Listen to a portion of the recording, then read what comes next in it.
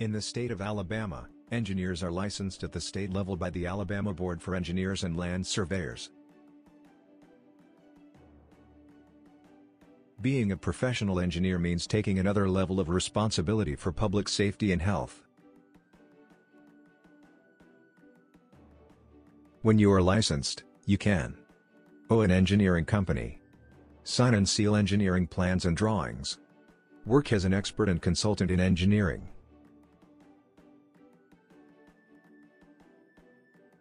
you can practice engineering in Alabama without being licensed and becoming a professional engineer. At the same time, this will put some restrictions on your practice. You will not be able to own or establish an engineering firm. You can't seal or sign engineering drawings or plans in the state. You can't act as an expert and call yourself a consultant.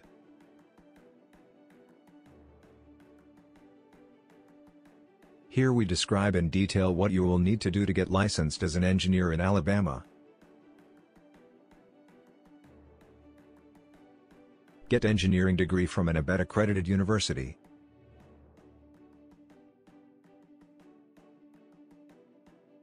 Gain experience for 4 years.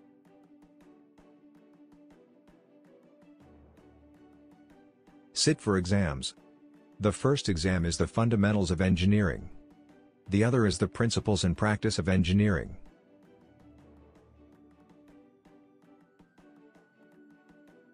Apply for a license.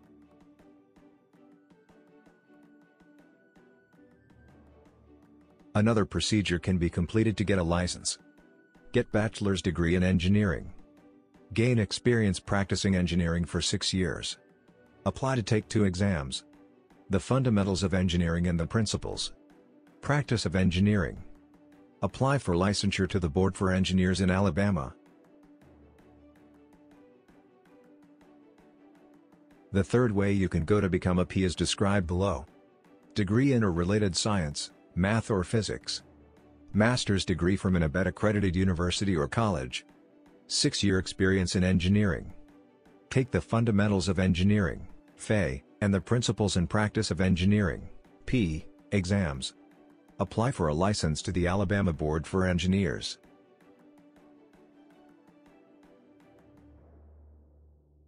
If you have studied engineering technology for 4 years and hold an ABET-accredited master's degree in engineering, follow these steps.